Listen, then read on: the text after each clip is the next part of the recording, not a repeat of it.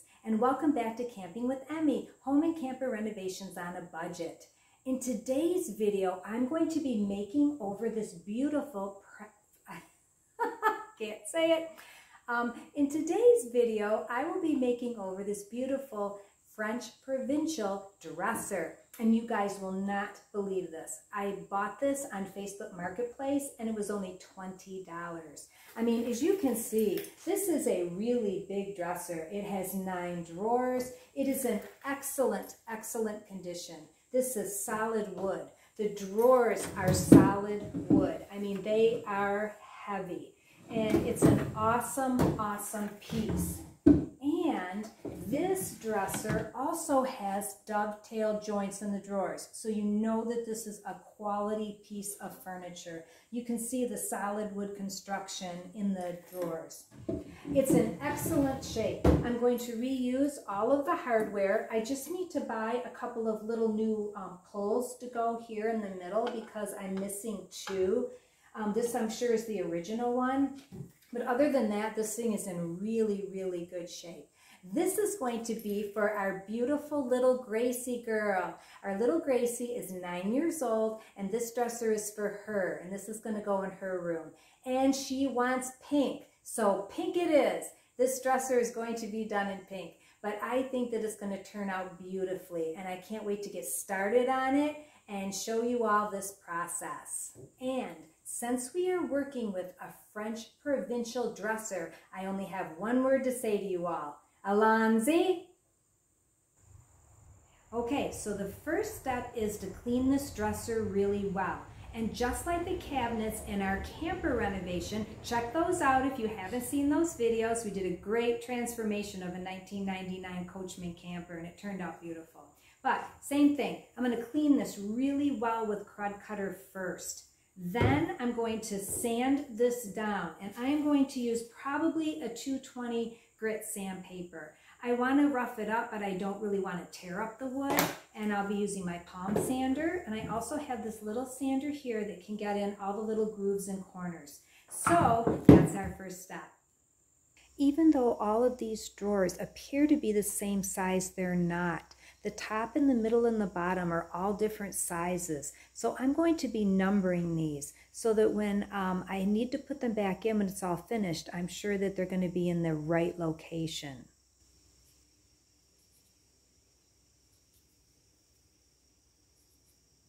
What I like about this top drawer is it seems to have a built-in jewelry tray here. And once I get it cleaned up, I think that's going to be a really nice feature to have in this piece.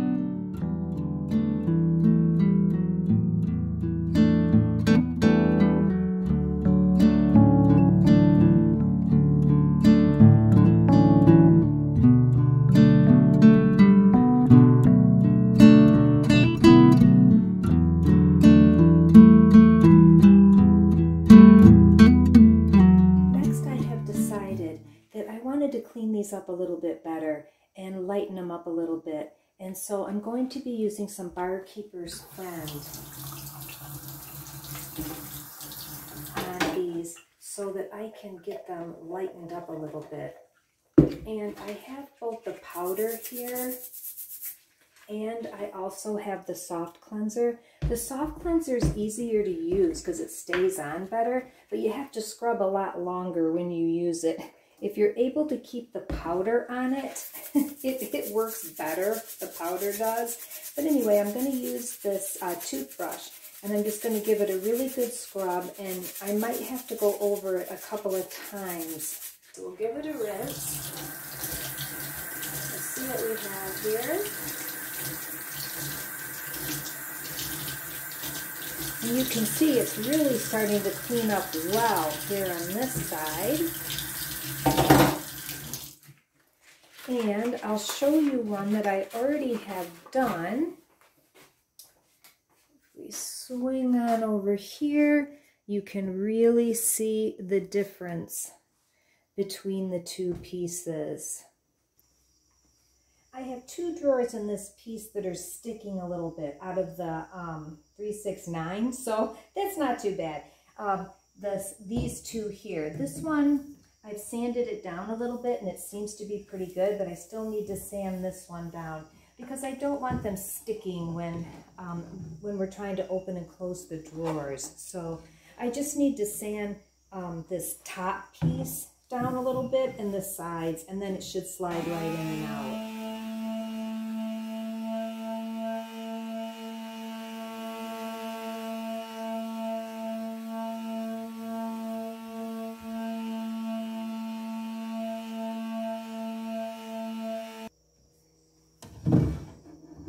Oh yeah, there we go. That's the ticket. 100 grit. I am washing down the inside of this dresser in here, and I'm using Murphy's oil soap because this is safe for wood and it's 98% naturally derived ingredients in it.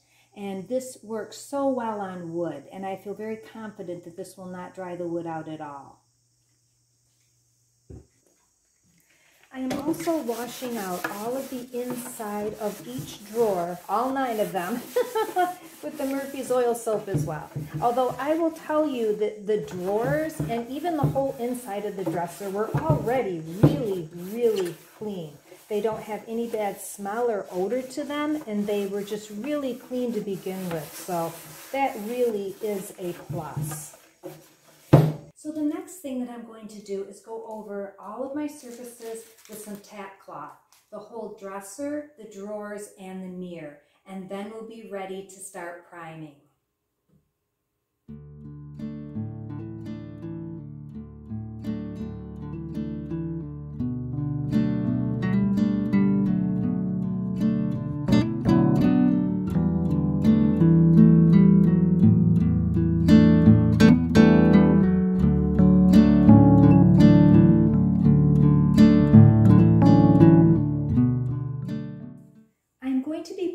This dresser with Kills, and the reason for that is that it will hide any bleed through that may come through this furniture.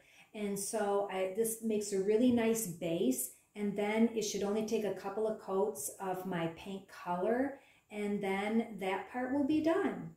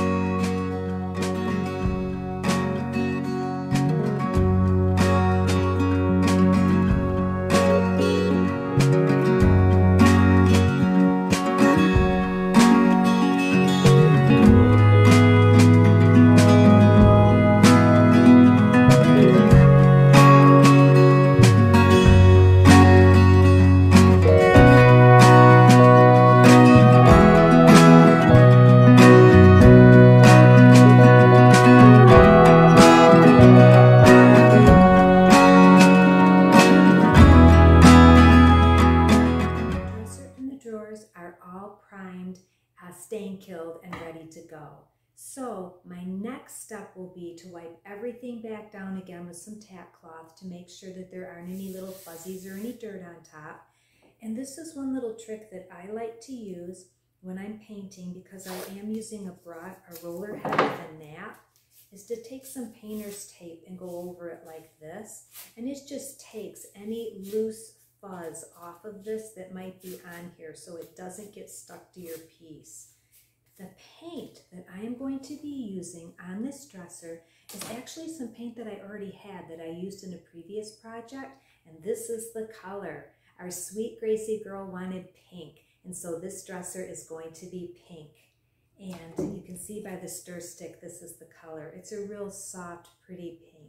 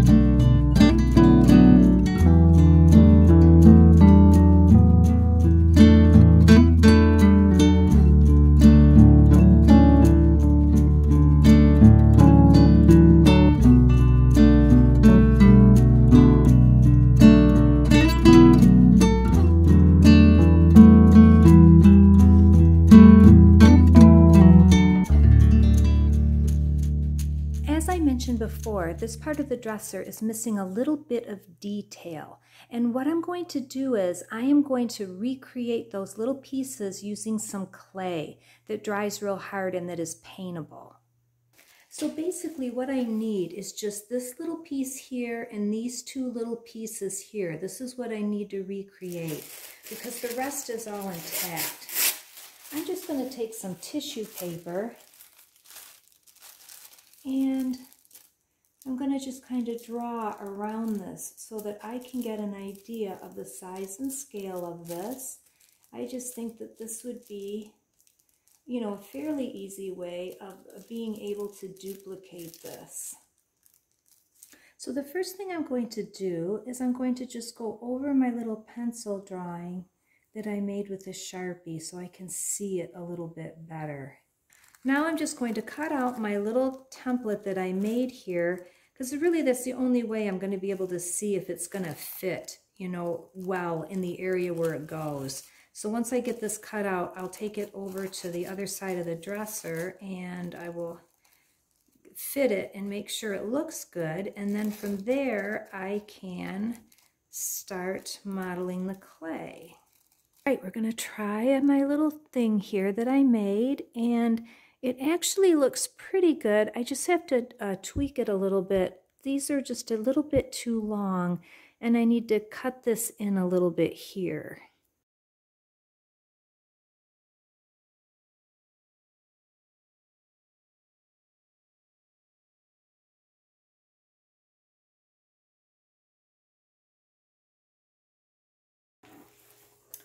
All right, so I've pretty much got my shape here, and now I'm taking this little tiny screwdriver to make the little indentations that it shows in these little decorative pieces. So there's that side, and then I'm just going to very lightly do the same on this side because it gives it a little bit of dimension so that it looks very similar to the piece that I'm trying to recreate from the other.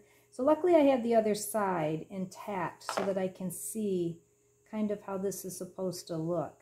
All right, so I have my clay the way I want it, and I'm going to be using some E6000 to glue this on.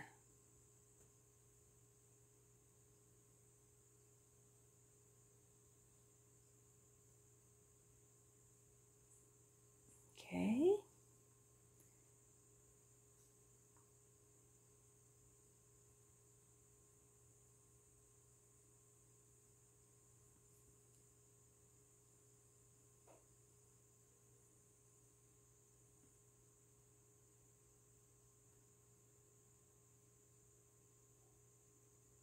Okay, so I was able to put a couple of coats of paint on this new little piece that I added of the clay here on this detailing. And next I'm going to be dry brushing some white paint over top of it. And the paint that I'm going to be using when I dry brush is Amy Howard At Home Natural One Step Paint. And this is in Bauhaus Bluff. I hope I'm pronouncing that right. Anyway, it's a nice creamy color. I mean, it looks white, but in all actuality, I think it's just a little bit off-white. But I think this is going to really look nice on this piece. So what I'm going to do is I'm just going to put a little bit of paint on my brush, and I'm going to wipe the majority of all of the paint off my brush, because I'm just going to dry brush this. I'm just going to go over it with a little bit of paint just to give it a little bit of color in these areas where it's raised.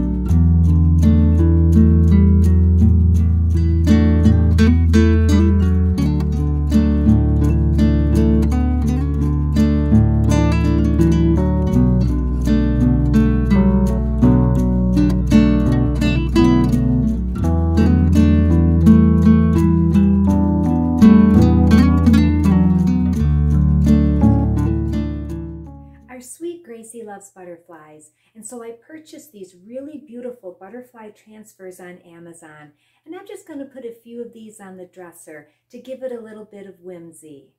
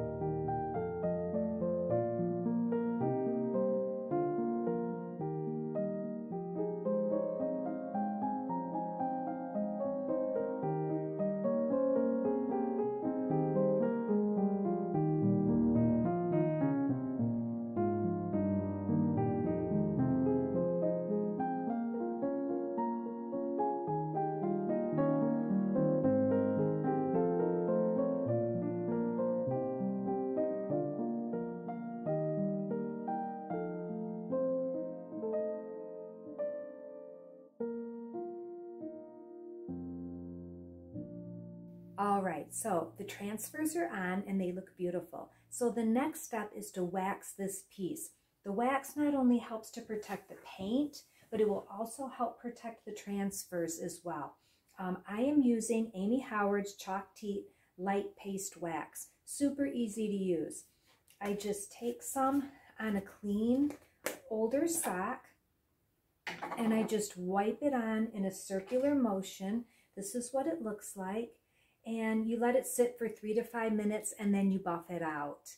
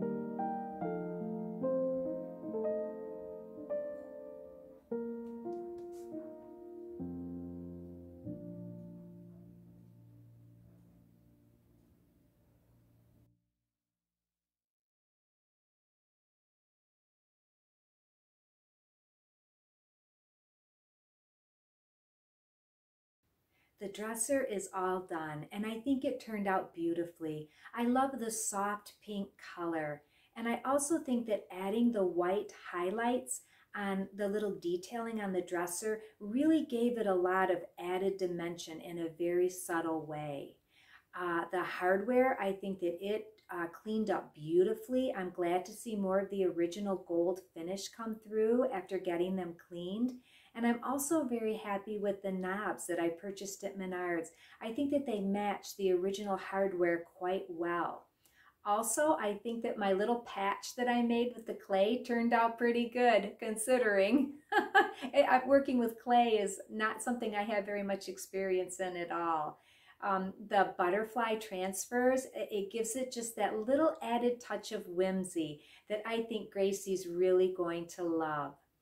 When I was a little girl, I had a French Provincial Dresser. And so when I saw this on Facebook Marketplace, I figured that this would be a really nice piece for our sweet Gracie. I really enjoyed this makeover on this French Provincial Dresser. I thank you so much for watching. I greatly appreciate it. I hope that you all have a great week. I'm sending you all of my love, and I will see all of you very soon. And until then, goodbye.